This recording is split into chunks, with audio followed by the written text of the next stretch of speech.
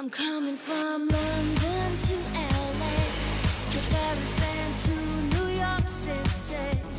Fashion Week in New York, London, Sydney, Milan or Paris.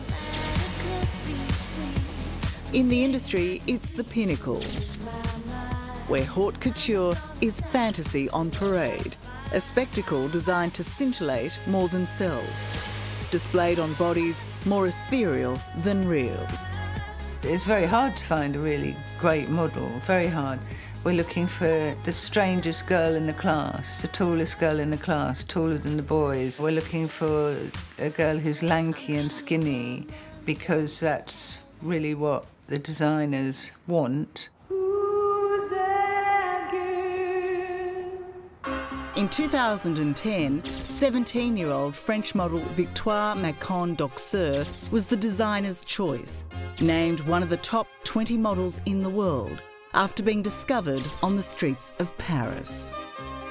I was just watching a window outside. Window shopping. Yeah, yes. Absolutely. And a guy literally came to me and told me, "Oh my God, you are the next Claudia Schiffer." The offer from the world-famous elite modelling agency was too tempting to refuse. And at 5'10" and a mere size 8, stunning Victoire looked born to stride the catwalk. What sort of buzz did you get when you were walking the catwalk? You really have an extraordinary feeling. And you have all the lights and the music and the rhythm walking. This is the magic part.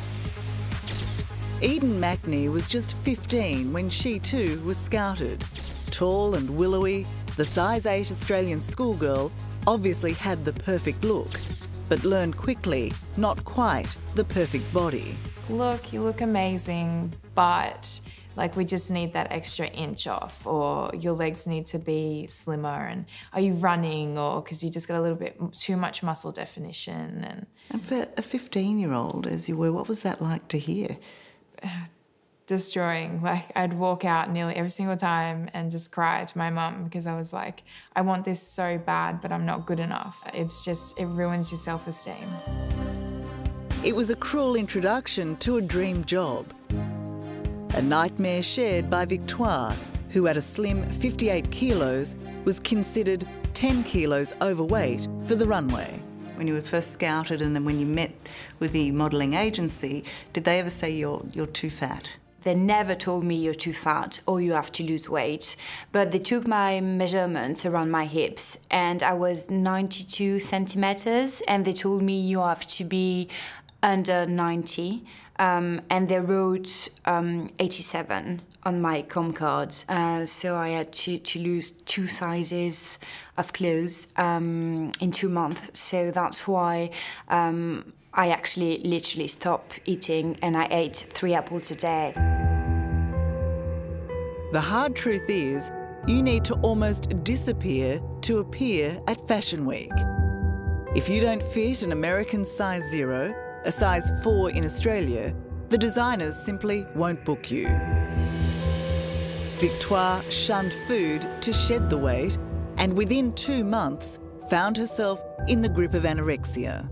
As you entered this world and you decided to eat 3 apples a day, nothing more, did you not realise how dangerous it was? No, I didn't, because I thought I was going to do that for 2 months only and then it would be okay and I would eat properly again. But at this point, anorexia was in my head in a way and I had not seen it coming. Were you just cutting down or were you starving yourself? Starving myself. I mean, I was hungry, so I, would go to bed all the time hungry, but I was so scared of eating because I thought that that's what was making me not get that inch off my hips. Skinny is not a bad word. Skinny is how you evolve as a young person. I would like to book some showgirls that are coming in and I can't even book them. Carol White is the outspoken owner of one of the world's biggest modelling agencies, Premiere. I hate this girl. Made more famous by this behind-the-scenes docudrama, The Model Agency. Skinny is not a word to sneer at. It's just how it is for that particular age and time. Yeah, I'm not sneering at the word, but it is also, it can also be a cruel word depending on what girls do to be skinny, to be those models. I would say before everyone starts hammering these girls, you need to have scientific facts that models cause eating disorders, because I don't believe it. I don't think the girls are being hammered. I think the industry is, that the expectation on them is but to be that way. No one is doing any proper research. They're not. All agencies in the world, really, nowadays are, like, really clued up on nutrition, and we make sure that our girls go to the gym up the road. Of course, most models have a high metabolism at their young age, and they eat rubbish. They usually eat chips and Big Macs and Nando's and things like that. How many of your models actually eat that sort of junk food? I would think most of them, actually. And we try and then educate them that it's just not great, and they need to eat in a more healthy way, like porridge. I've been to many fashion shows where girls around me have passed out, and because we haven't eaten all day, and we'd even have agencies recommend to us not to eat before the show because we don't want to be bloated. Do you think that you can succeed as a top model without an eating disorder? No. Really? Well, I think there are exceptions, but it is like 2% of the population on Earth which can eat absolutely whatever they want without gaining on weight. In the throes of the eating disorder, Victoire was in constant pain, prone to fainting, and was dubbed the catwalk yeti because she'd grown a thick layer of hair on her body, a common symptom of anorexia. Obviously, you couldn't just eat 3 apples a day for 8 months. So what else did you do to make yourself as thin as possible? I didn't do very glamorous things, but I was so frightened to gain on weight that I took laxatives and enemas, and that damages your body too. It's this cruel reality that Victoire details so explicitly in her book. And firmly in her sights are the designers. Why are breasts and hips the enemy in the fashion world? That is a good question. I have no idea. I don't know if it's because it mostly is men who are, you know, fashion directors and designers in this world, and they want to kill all femininity, and they hate women. You know, I have They no hate idea. women? Well, I think you have to really hate women to kill all that, because it is the sign of femininity, you know, and we should celebrate it instead of killing it. It's an industry that's long been shrouded with controversy, a warped world of contradictions that worships tall Amazonian women but expects them to be the shape of a prepubescent child women who are not expected to speak out. Do you think to ask a 5'10", 17-year-old who's a size 8 to fit into size 4 clothes, you know, the American size 0, is humane? I think humane's quite a strong word. I mean, presumably she has a mind of her own as well, but I don't know. I don't really know what you're talking about. Well, she was told that if she was to be booked for the shows, that's what she would have to do. Well, then she must have had a really rotten agent, because no agent can actually say you're going to be booked for the shows until they go on the castings and they go in and they fit the clothes. So Agent to some of the biggest names in modelling, Carol White, is offended when I detail some of Victoire's experiences with another modelling agency. What about lying on your booking card to say that you're actually smaller than you actually are, in the hope that by the time the fashion weeks come round you will actually fit that size? Is that common practice? Not here, but I would think if effectively, I don't... Gosh, your words are really strong, actually. It's sort of quite annoying me, lying. I'm not trying to annoy you, Carol. You are annoying me. Well, I may be annoying you, but I'm not trying to. I mean, seriously, No, there is a I problem don't like it. There's clearly a problem within the industry if people are being asked to do stuff. Listen, that I is would unhealthy. say I am very outspoken, but I don't like your terminology to me. Carol, I didn't make this I up. need a cigarette. This was an experience of a model. Well, quite frankly, I can do without it, because I'm very happy to answer it, but I don't like your terminology. I don't like how you're asking me the question.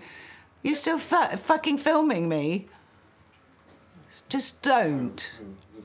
No, I'm really annoyed because I thought this would be quite a broad interview. Yeah, well, and if we could continue, it will be. Thanks for your time. Hear me out. I'm fucking furious.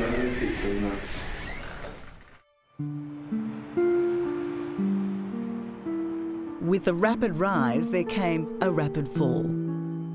At just 8 months into her career, the eating disorder and the cruel mind games of the fashion industry became too much for Victoire, and she tried to take her own life. I just wanted to kill the loneliness, and I didn't want to suffer anymore, you know, in a way. And I woke up in the hospital the day after. I got to the tiniest I had ever been, and it still was never enough. I felt like I needed to shave bone off. I didn't know how to get smaller. For 3 years, Eden persisted, trying to meet the demands of her agent to lose her invisible fat, all the while suffering anorexia. And then the reality hit her. She could die in the pursuit of her dream. Instead, she quit. There are girls who have passed away, have gone into cardiac arrest, have ended up hospitalised, and no one's talking about it.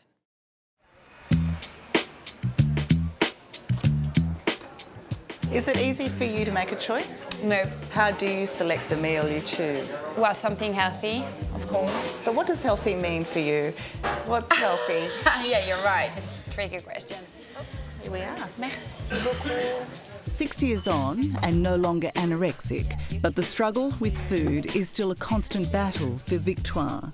During the height of your modelling, how much food would this represent in terms of how much you would eat over a certain period? Well, I don't know, a month. A month? That would be a month's worth of food for you. It's one meal. I know. These days, 24-year-old Victoire lives in London and is studying to be an actor. She's given up modelling to be the cover girl of a different kind, an insider committed to declaring the industry's flaws in the hope it will be kinder to young women, to start treating them like humans, not coat hangers. I have so many messages from many models encouraging me to continue and saying me, thank you so much for talking about it because we live exactly the same. It's great to know that everybody wants a change, you know, so it's good. Hello, I'm Tara Brown. Thanks for watching. To keep up with the latest from 60 Minutes Australia, make sure you subscribe to our channel. You can also download the 9Now app for full episodes and other exclusive 60 Minutes content.